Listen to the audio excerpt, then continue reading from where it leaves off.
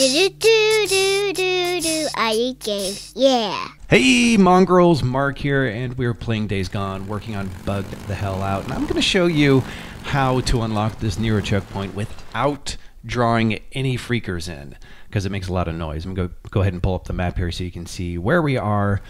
But yes, when you fire up that generator, it could generate a bunch of noise drawing freakers, and we don't want that. So I recommend parking your bike back down there, and don't do what I did and park it up here. It's kind of unnecessary. You can get spotted.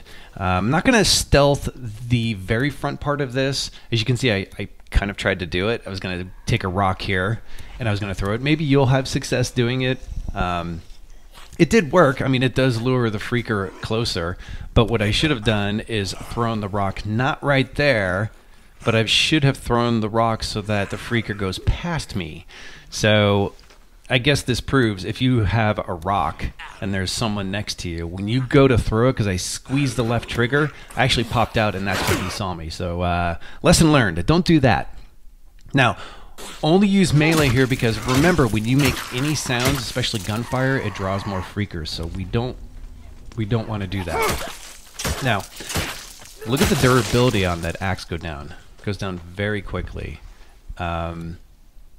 I highly recommend you pick up the field operations or field repair skill. As you can see, it allows you the ability to use R2 and scrap in the field to repair melee weapons. It's really useful, so I hope you consider picking up early on. Very helpful. So let's go ahead and get back in here. Be sure you pick up all the ears too. I think they're probably pretty easy to miss, but those are pretty valuable too. The NERO checkpoint. I gotta find some shit for boozers. Machete. Nice. We're definitely taking that. Some of these melee weapons are really soft though. That durability goes down very quickly. Let's go ahead and work our way over here. And stealth is funny in this game because you do have a visual meter and a sound meter in the bottom right. But this was me trying to see if I could go back into stealth, and I had a hard time getting back into stealth with freakers. So I don't know how well it works actually in the game, if you can get back into stealth. But anyway, now that we're here, we have one more guy to clear out. There's actually a total of 4 freakers, and there's one more left. First, let's go ahead and see if we can get anything from this car. Remember, with cars, always open up the front first so that you can disable the alarm. Don't open up the back, the trunk first, because then if the alarm goes off, you got to run around and freakers are already on top of you. So that's definitely something we don't want to do. There's our NERO checkpoint. This is the first of 12. These are useful because you will unlock a fast travel spot. And also you can get an injector that'll boost health, stamina, or focus. And both of those are really useful. And also, there's a little trick that if you fast travel back to these in the game, the supplies, they do respawn. So you can come back and you can get more stuff, including those gas tanks, which are super helpful. So let's open up the front of this car, see if there is anything in here. You just always want to make sure you're clearing out the entire area before, just in case a horde of freakers come by. While it's still quiet, we want to make sure we get all our stuff. Now, before you grab that bandage, be sure you come in, heal yourself to the max. So that you use, no, not a med kit, yeah, bandage. So use it up, heal yourself so you can then free up an inventory slot. Then you can take the bandage. Seems pretty basic, but it's sometimes I forget to do that stuff too. Okay, so we've cleaned out just about everybody. So these NEROs they're kind of like little puzzles. So first we want to run around the outskirts and we want to grab all the goodies. Molotovs are so important in this game, especially when you want to destroy nests. You pretty much have to have Molotovs, and they're great for battling hordes and stuff like that. There always seems to be goodies around the checkpoint, so go ahead and collect those. Let's see what we have in here. Nope, not back here. The door is not here, the generator's not here, but there's a fire axe. Look at the damage of the fire axe. The durability is lower, but that that axe is awesome. So the axe is pretty much kill freakers in one hit, which is really helpful. So if you have field repair, it'll make it a little easier to have that thing longer. So again, be sure you pick that up. Okay, there's our generator. So in order for us to get the generator up and running, we need gasoline. But before we get the gasoline, we need to disable the speakers that are up top. So, oh man, there's a bunch of goodies out here too. Let's go ahead and look over here and see. Anything Molotov really is the best, and I'm already maxed out with that. Let's head back over here. You can see there's a bunch of stuff in the building, of course. But let's go up on the, so just find something, a box or a trash can or a dumpster, so that you can climb up to the roof. And we're going to walk along the side of the building. And you're going to do this for every single checkpoint. And then when you come across these speakers, you're going to squeeze, press, and hold the square button.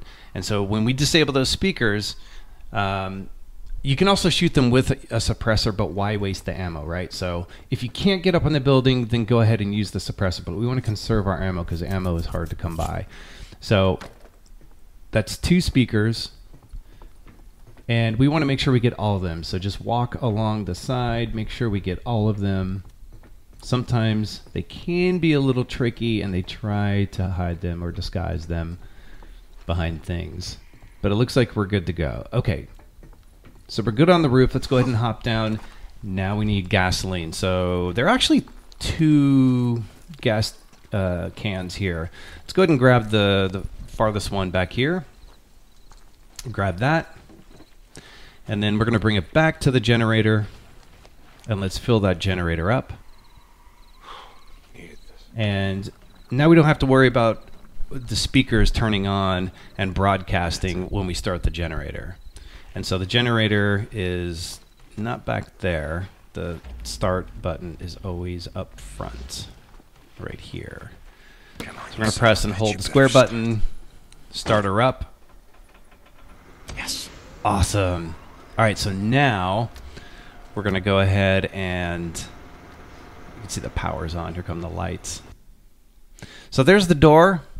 That's what the doors look like to get inside. Usually there's a couple doors to get in there. So let's go ahead and go in. And there's just a bunch of stuff in here. So be sure you are thorough in grabbing bandages and supplies and ammo and a bunch of other stuff. And feel free to open up the doors and just leave them open, because why not? Because that's fun. And then what you're going to look for is a nice big box like this. And this is where the NERO ejector is. And this is what's going to allow us to upgrade our health, our stamina, or our focus. And this is up to you. I don't think there is really a wrong answer, but I tend to lean towards stamina, because stamina is so incredibly crucial. You need good stamina to protect your health, not in all cases, but in most cases. So running from hordes, or trying to catch up to somebody, or trying to run away from somebody who has spotted you in stealth, stamina just seems the right way to go.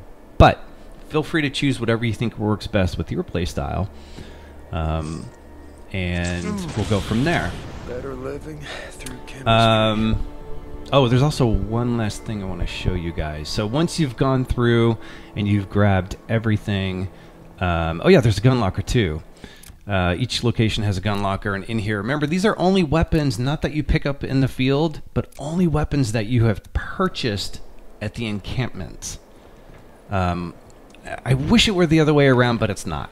But after you go through there, get whatever guns you need, don't forget to come and grab another gas can so you can fill up your motorcycle. Because remember, fuel is, it's not that it's hard to come by. It is out there, but if we could just keep the gas tank topped off as much as possible, then that saves us money, and it also saves us time going out there and trying to get more fuel.